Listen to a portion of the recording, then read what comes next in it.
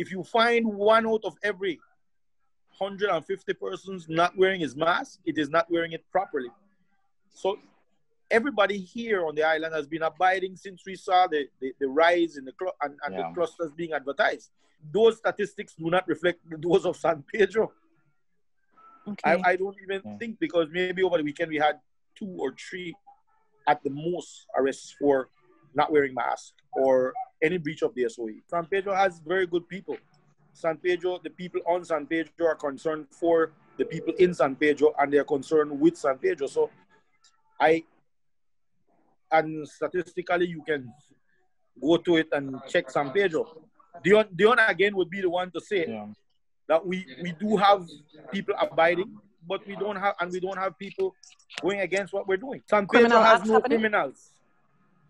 That's where I would put it. We don't have criminals on San Pedro.